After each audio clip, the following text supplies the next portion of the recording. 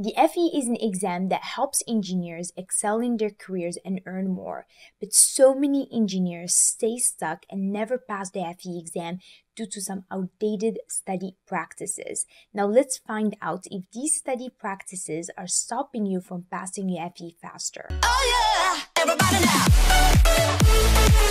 Here are 4 outdated study tips that I don't recommend and will keep you stuck in the FE journey for years.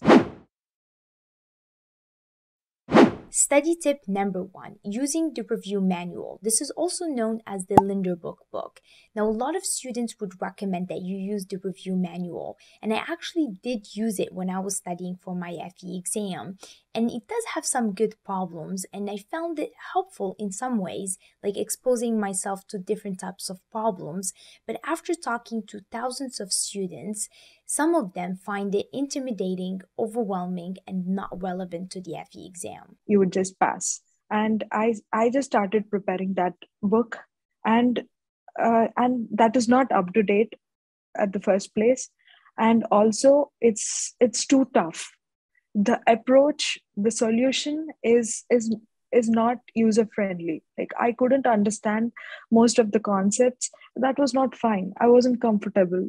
Like, even if I complete the whole book, I don't feel confident.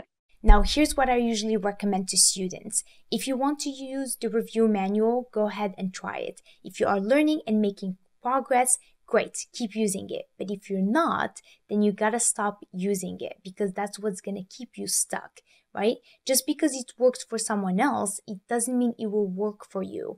Everybody learns differently, and you have to figure out what's gonna help you pass your FE exam faster. Now, if you want to check if you have the right study material or if you're on track to passing your FE, go ahead and answer these 8 questions. Outdated study tip number 2, cramming.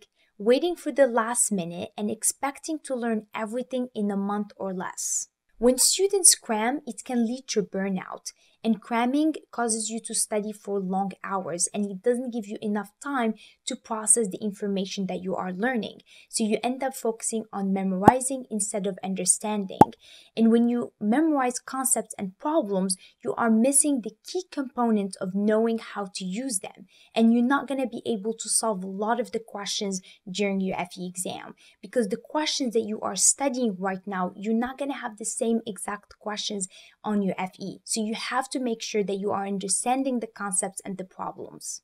Also, cramming has actually been proven to increase stress levels, lead to anxiety, and make it harder to retain information. So give yourself time. In my courses, I usually recommend students to spend 3 to 4 months preparing for the FE exam.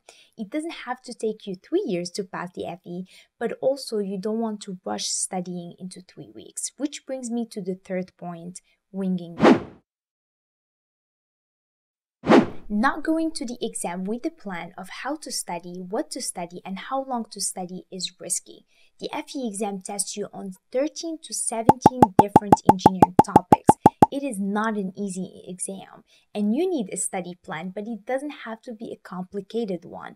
A few things I recommend adding to your study plan is making sure that you know your calculator really well, know all the functions, take practice exams and mimic the exam environment, and don't forget to carve out time during the day to recharge and relax. Now, if you want the FE study plan, just like the one that our students use, click the link here. And if you want more problems, concepts, and tips on how to pass the FE exam, don't forget to like and subscribe. Outdated study tip number 4, multitasking. Multitasking is a myth, and your brain is not wired to be constantly moving from one focus to another. And if you get into deep work and you get distracted, it can take you up to 20 minutes to get back on track.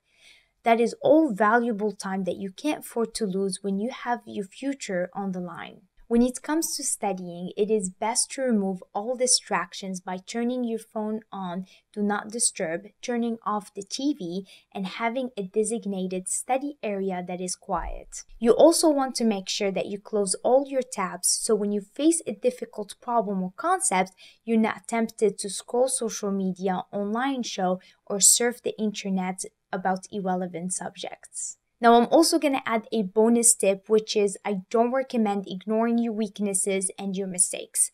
Now, it can be very easy to fall into the trap of studying what comes easy to you and not challenging yourself. Because when we do problems that are easy or problems that we already know, it makes us feel good and confident in the moment, but that's not what's going to help you pass your FE exam. So you have to make sure that you are covering the difficult problems and subjects and you're not ignoring your weaknesses. Learn from your mistakes, push yourself, and discover what it takes to become a successful engineer.